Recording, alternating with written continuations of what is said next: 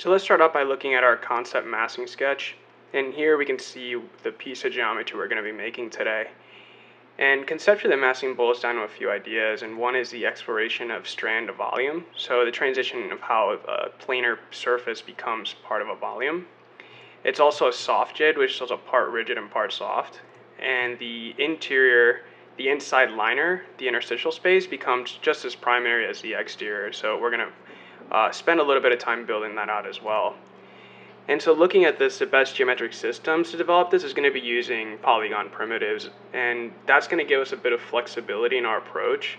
which is it's going to make things a lot easier, and it's going to become very helpful once the model becomes more complex.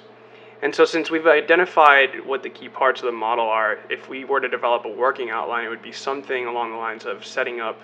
the reference plane to give us a base proportion that we're going to use to start with. We're going to create low-res polygons and what the saddle-like surface, which is at the bottom layer, and then we're going to focus on creating the upper volumes and identify the position of the nested spaces. Then we're going to spend some time cleaning it up, and we're going to extract the geometry to build the inner liner, and we're going to use some blend shapes to make a quick custom pattern for surface articulation.